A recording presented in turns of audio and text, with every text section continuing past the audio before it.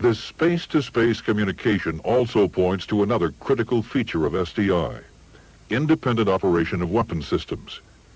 If one part of the entire SDI system fails or is destroyed, the others must proceed as instructed by themselves. Phase 1 weapons are all kinetic kill vehicles. The two systems are Brilliant Pebbles and ground-based interceptors. GBI focuses on mid-course or exo-atmospheric RVs and will be fired from CONUS bases. In 1987, the FLAGI, or Flexible Lightweight Agile Guided Experiment, successfully intercepted a theater-type missile re-entry vehicle using a radar-guided interceptor. Between the 1984 hitting a bullet with a non-nuclear bullet test and the 1987 FLAGI test, the problem became less hitting and destroying the target than finding and seeking the target. ERIS, or Exo-Atmospheric Re-Entry Vehicle Interceptor Subsystem, will test all the issues created by a mid-course intercept, including optical seeker, divert, and axial propulsion, all under stressing conditions. One of the keys is to eliminate the effects of GBI's thrusting environment as it streaks up through the atmosphere seeking its mid-course target. While other sensors in SSTS and GBR, or ground-based radar, may locate the target, onboard sensors must function in order to allow any GBI to seek and destroy its target. This is done primarily with infrared seekers. Initial validation tests will be conducted using a standard Minuteman I ICBM with a KKV mounted as the payload. In its operational phase, the GBI will be smaller than the second stage of a Minuteman. The ERIS Kinetic Kill Vehicle carries all its own systems, including avionics, divert propulsion, infrared seeker, and kill enhancement device to improve lethality. The first full ERIS test flights are scheduled for 1991. The heart of SDI Phase 1 will undoubtedly be Brilliant Pebbles. It is smaller and smarter, hence the move from smart rocks to Brilliant Pebbles. As a kinetic kill vehicle, BP carries no warheads. Its mission is to find and destroy boost and post-boost enemy vehicles simply by running into them, like throwing a rock at a bottle. At the incredible closing speeds of a BP vehicle and a boosting rocket, over 14,000 kilometers per second, the two simply liquefy and literally pass through each other. Since the time window to acquire and track a boost or post-boost vehicle is so short, any first-layer system must be space-based. There isn't time to get it into position. It must always be there.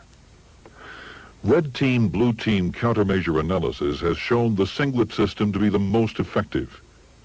While packing up to 12 Brilliant Pebbles on one station would be more efficient, it becomes a meaningful target to an enemy in much the same way a post-boost bus is. When the system is deployed, Brilliant Pebbles will consist of 4,067 individual weapons poised in space, ready to strike. The cost of destroying a singlet system approaches the cost of a nuclear attack by an enemy. It's just not feasible. Once the attack command is issued, Brilliant Pebbles is self-contained and independent. Each pebble carries a life jacket to protect its computers and components from radiation, and the whole unit from space dust and debris. The jacket also contains the solar array to power the weapon while it sits quietly in space, waiting to strike. Since a geostable orbit would put the pebble too far away to get to its target in time, each pebble has a star tracking system which monitors its location at all times.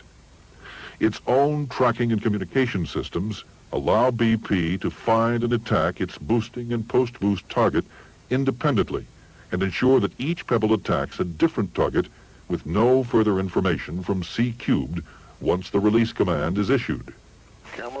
One of the most significant SDI tests to date was the full-duration flight test of a space-based interceptor soon to become Brilliant Pebbles. This hover test brought together all the elements of acquisition, tracking, control, and independent operation. This vehicle is tracking a heat source, similar to a boosting rocket on the other side of the wall. It is operating totally on its own. One of the most exciting moments is when the system handed off the plume to the missile hard body for final lethal intercept. While it must remain in space indefinitely, the active life of a Brilliant Pebble is under 30 seconds. At the end of 1990, another hover test was successfully conducted. Here, the vehicle, with all its controls and lethality, is tiny compared to the first test vehicle. This miniaturization reduces the cost of boosting into space and makes a Brilliant Pebble truly a pebble and much more difficult to find.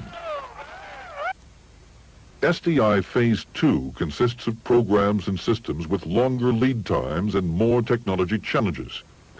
They are designed to provide layers to SDI. A layered, multifaceted series of defense systems is the heart of an SDI strategy. Knocking out or countermeasuring any one system does not render SDI ineffective. There are 2 kinetic weapons and 3 speed-of-light weapon systems. Head-eye, hypervelocity gun, neutral particle beam, space-based laser, and ground-based laser. Head-eye, or High Endo-Atmospheric Defense Interceptor, is similar to Phase 1 GBI. Only Head-eye strikes RVs in terminal phase, just after any remaining decoys are stripped away by the atmosphere. In an ideal situation, Head-eye would not be needed, because all warheads would have been destroyed in boost or mid-course. The hypervelocity gun, or HVG, is in some ways the simplest weapon.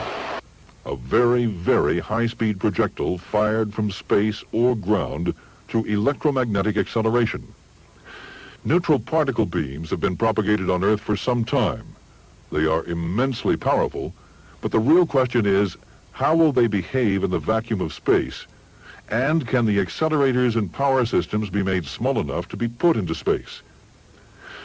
Laser weapons are both ground and space-based.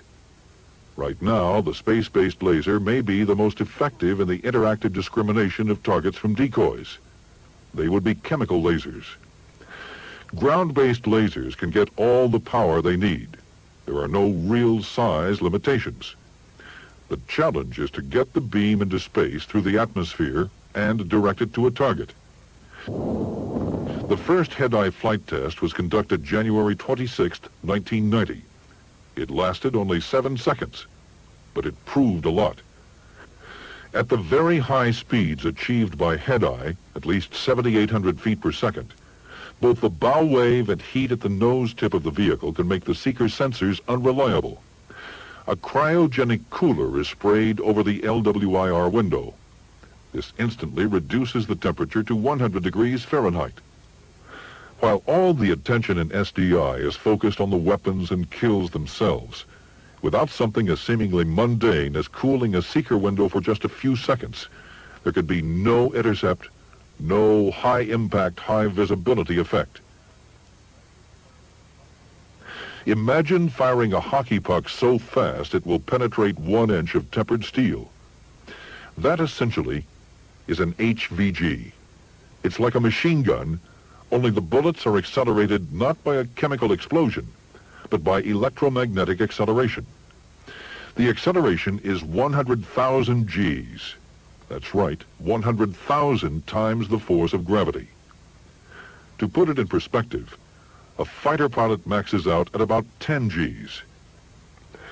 HVGs can be space-based or ground-based. The launch velocity of a space-based gun would be about 10 kilometers per second. A high-powered hunting rifle carries a muzzle velocity of 2,900 feet per second. HVG muzzle velocity is over 32,000 feet per second. You can see what it does to steel plating. Imagine what it can do to the thin skin of a ballistic missile. Neutral particle beam is one of the more exotic SDI systems. It works primarily by totally scrambling the control and computer systems of the incoming missile or RV. A neutral particle beam is a stream of highly accelerated negative ions. The technology has been around for years. In fact, one promising approach is the Soviet-developed RFQ, or radio frequency quadrupole system. Its chief advantage is its lightweight. NPB can also be used to mark or paint warheads and allow other kill weapons to distinguish warheads from decoys. A major challenge is to reduce the size of NPB accelerators so they can be boosted into space and to generate the kind of power needed.